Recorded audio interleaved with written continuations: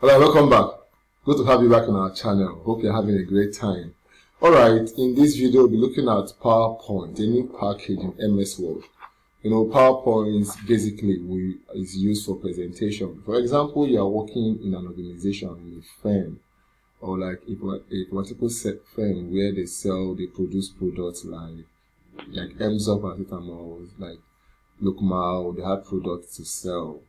So normally your company wants to introduce those products to audiences like hospitals, doctors, pharmacies to buy into your product.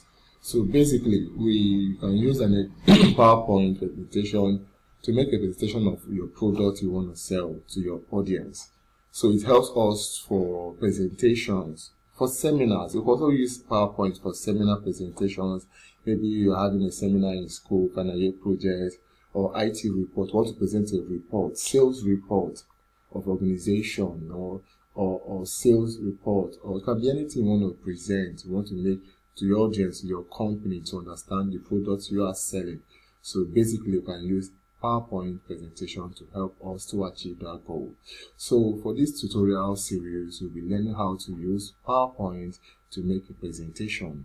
As for me, I'm using this product as a case study. I have this book, a book called Application Software, that I want to introduce to schools. So I want to make a presentation of this product to schools. So that will be our case study in this video series. Please sit back.